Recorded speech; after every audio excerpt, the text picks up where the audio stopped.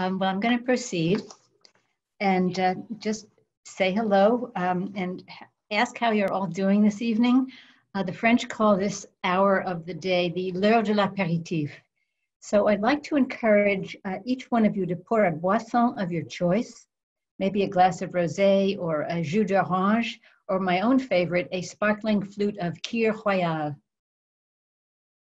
I know that many of you consider the RISD Museum a home away from home, and I'm sure you miss being able to visit. I feel the same way. So tonight, I thought we'd have a virtual cocktail party in the galleries.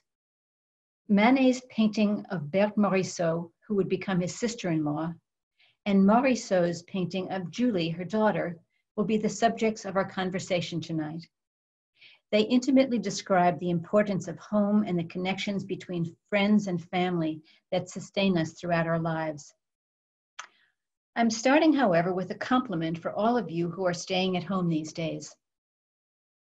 Picasso's after theater diners, painted in 1901, remind us that going out for drinks isn't always what it's cracked up to be.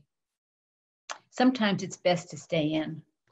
Our hostess tonight is the Impressionist painter Berthe Morisot, whose significance was revisited and acclaimed in an exhibition that recently closed in Paris.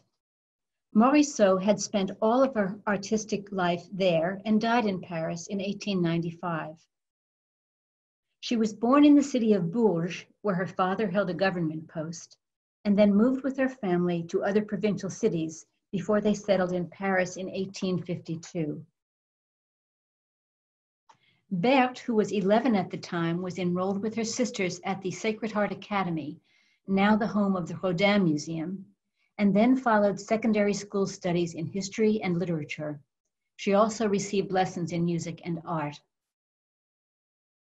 In this early painting by Morisot of her mother and sister Edma, painted in 1869, the interior of the family home reveals a taste for flowered chintz and mirrored reflections.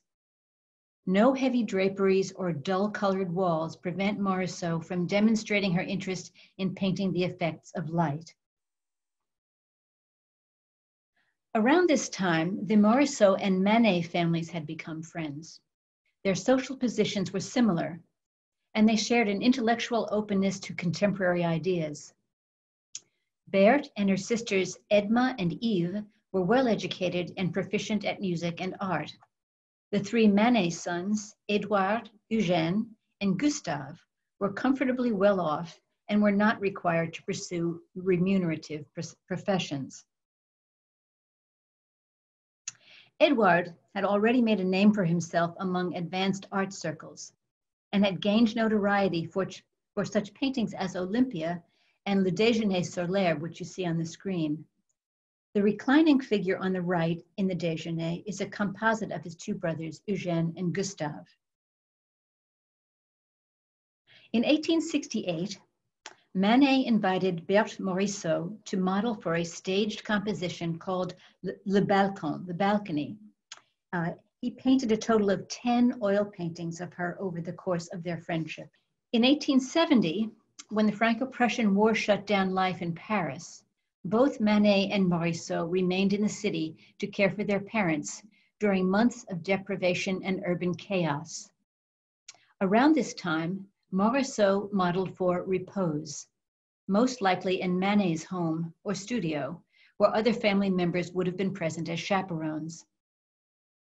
The portrait was not exhibited until 1873, when Paris was recovering from the damages of war and the indemnity extracted by the Prussians as conditions of peace.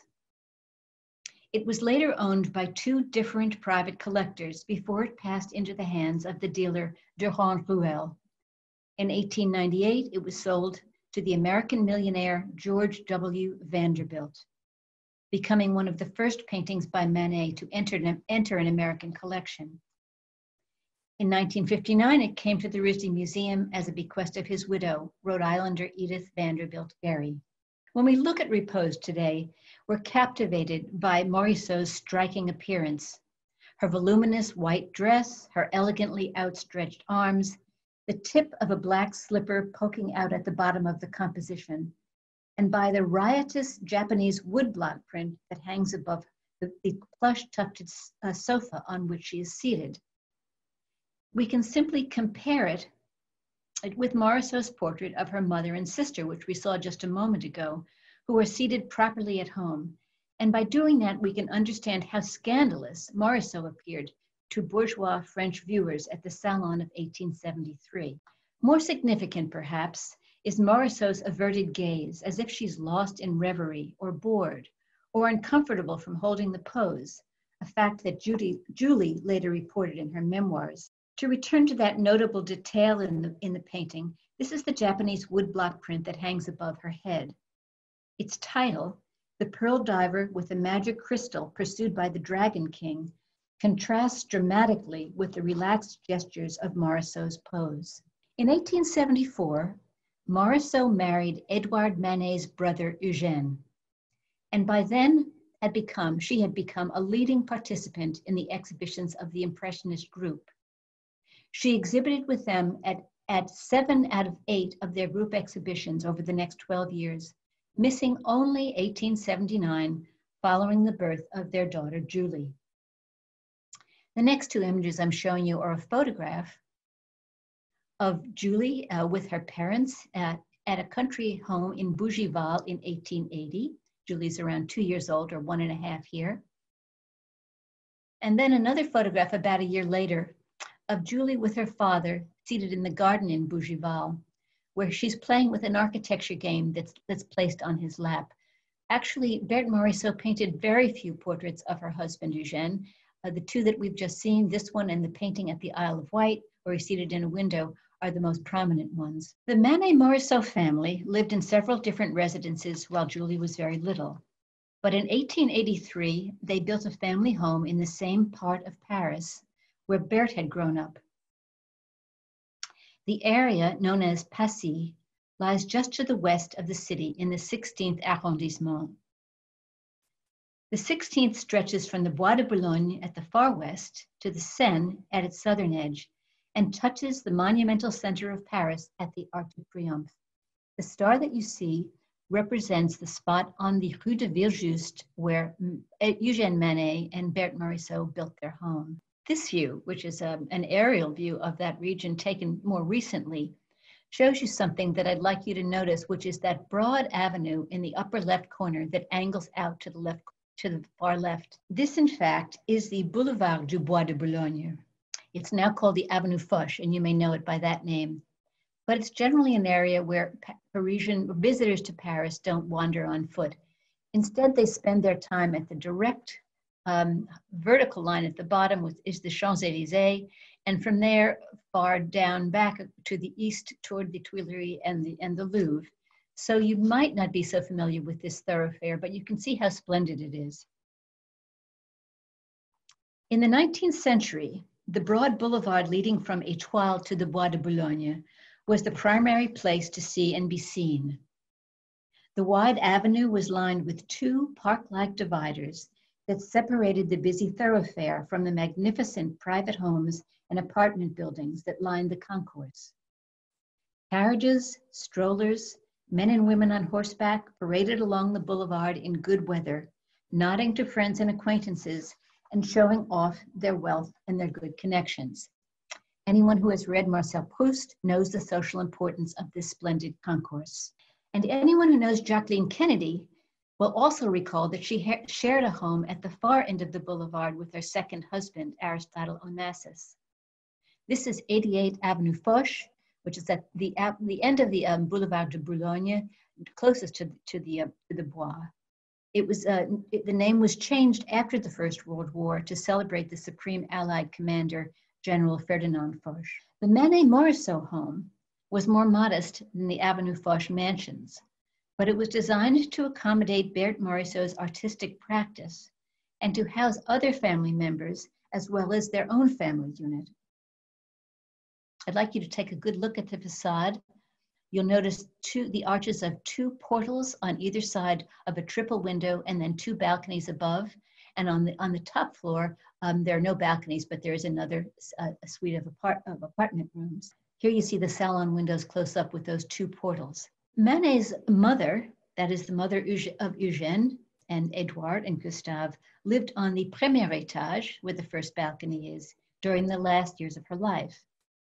And Morisot's nieces lived there as well during their lives.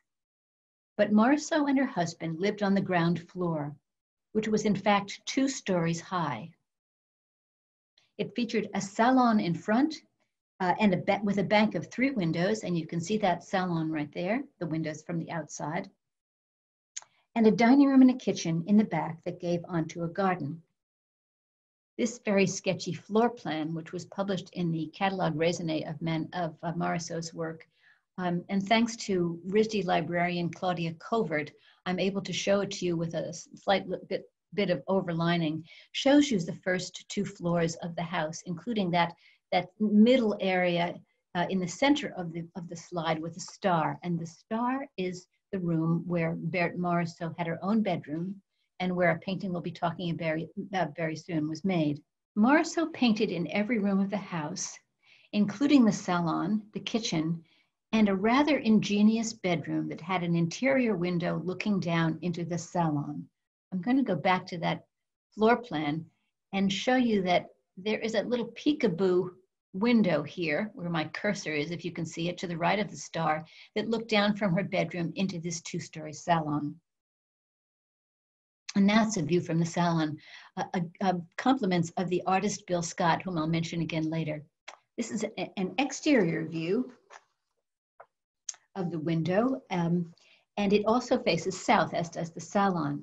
It was here, again, that she painted her daughter Julie on a snowy day in the winter of 1886.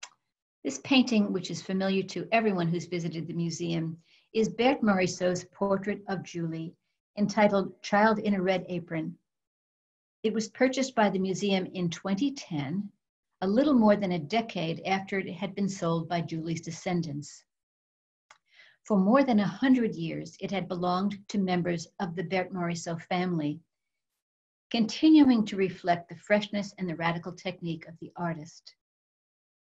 Like Julie, it spent much of its life on the Rue de Villejuste. Morisot captured her daughter Julie as she peered at a snowy landscape from her mother's bedroom.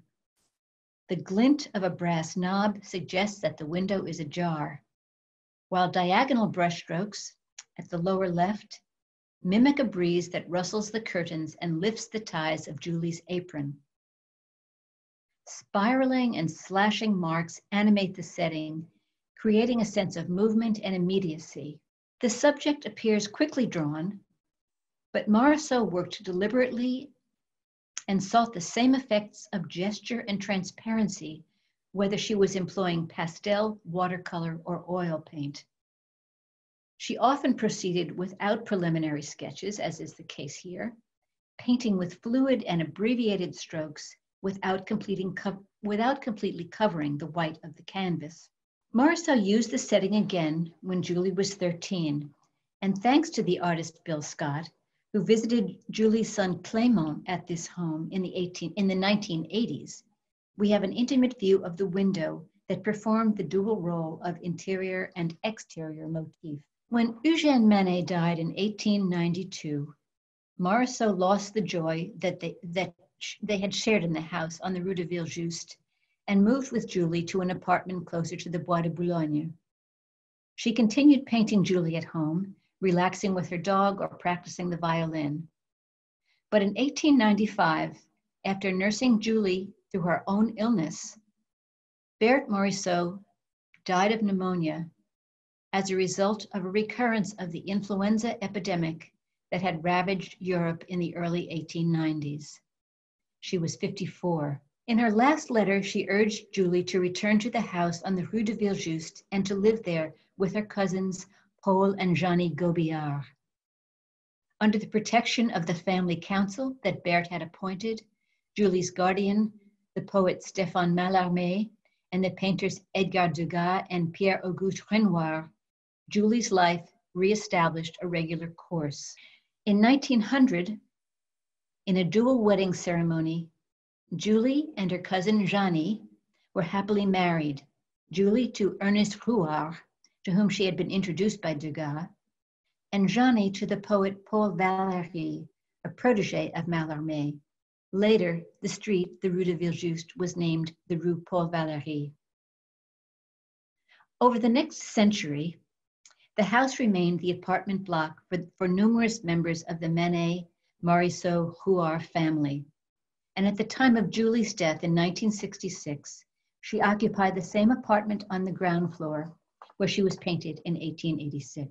I show you here the plaque that's on the outside of the house, which says, "In this house, built and inhabited by Berthe Morisot, also lived and died Paul Valéry."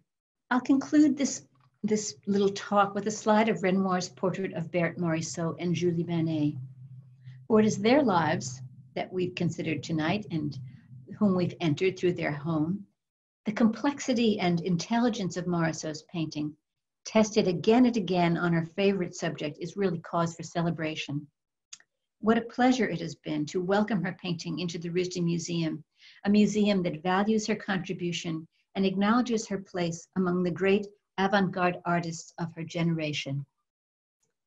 And finally, I'd like to conclude by offering you a little memento of Paris, with thanks to my cousins Bill and Katrine, whose window looks out on this sparkling tower.